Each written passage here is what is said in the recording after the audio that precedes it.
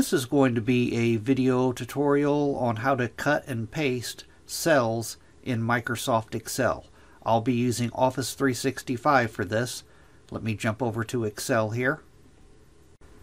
Okay, I have a little example project opened up here in Excel. To cut and paste a cell or group of cells, that means to remove the cell or cells from one location and paste them in another location. The way to do that, I will show you with a single cell, I will show you with a column of cells, and I will show you with a row of cells.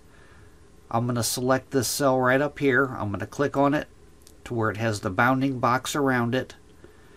Up top here, I'm on the Home tab.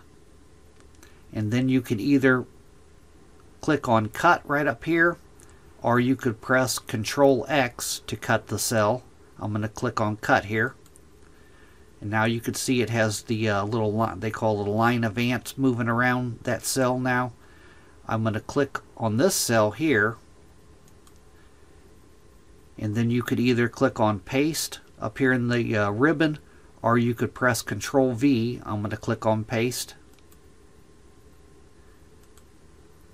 Now I have pasted that cell over here. To do it with a column of cells, I'm going to select this cell right here. I'm going to hold down my left mouse button, drag down. I'm going to let go of my mouse button.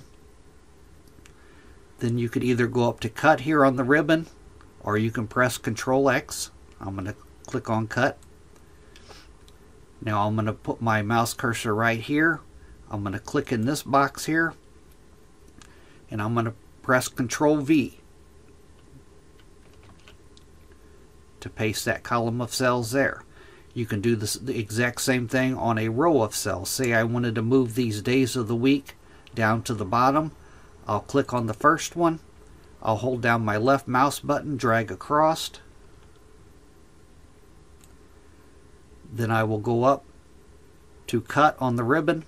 I'll click on that. I'm going to go down to the bottom where I want my row of cells to begin. I'm going to click here, and I'm going to press Control V on my keyboard. That is how you cut and paste cells in Microsoft Excel. Thanks for watching.